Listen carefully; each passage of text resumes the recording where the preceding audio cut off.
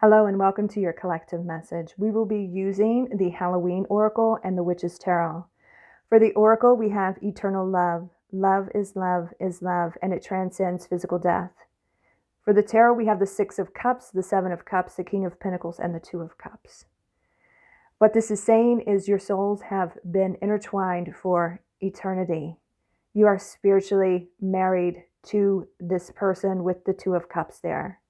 Your souls remember each other with the Six of Cups, and they will be returning to you in this lifetime. You dream of each other with the Seven of Cups there.